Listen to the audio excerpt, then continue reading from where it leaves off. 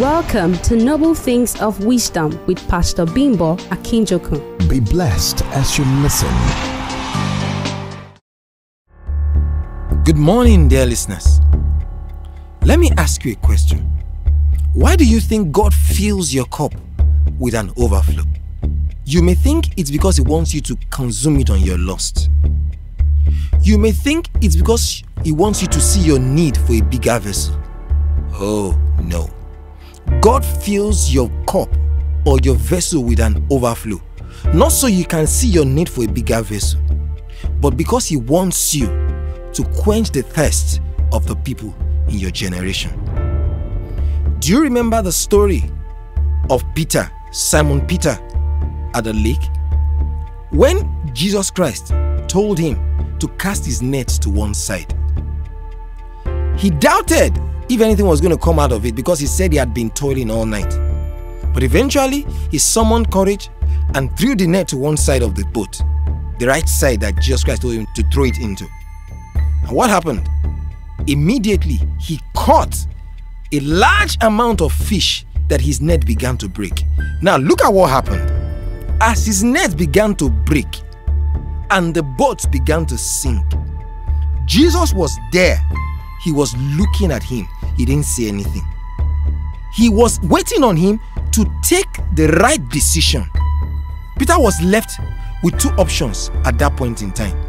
Either to hold on to all the catch and sink with his boat and everything, or to call to others and share in the spoil with them.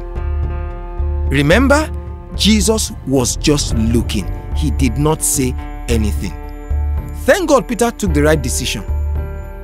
If not, what could have been a blessing to him would most likely have become a curse, because greed could have entered. Do you remember the parable of the rich fool? That God prospered greatly. He had a lot of substance, a lot of things in his household.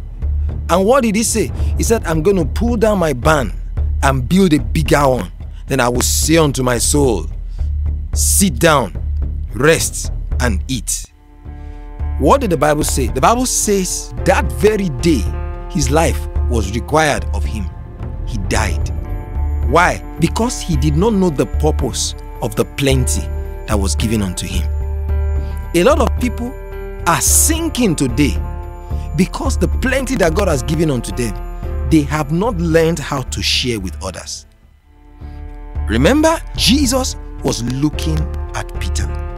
There are certain decisions that God will leave you to make on your own. He's not going to appear unto you in a dream or in a vision to tell you to bless someone that is poor beside you.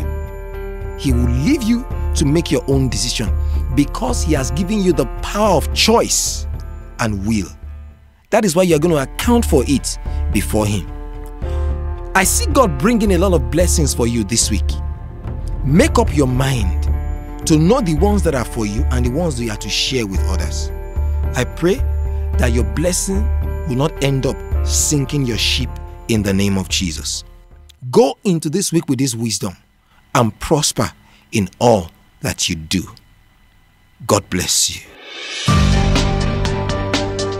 You have just listened to Noble Things of Wisdom with Pastor Bimbo Akinjokun. This conversation continues on Facebook and Twitter.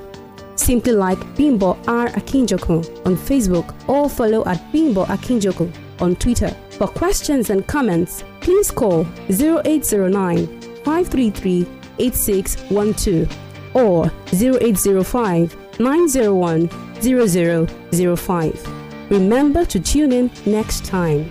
God bless you. This message is brought to you by the friends and partners of Hill City Inspiration House.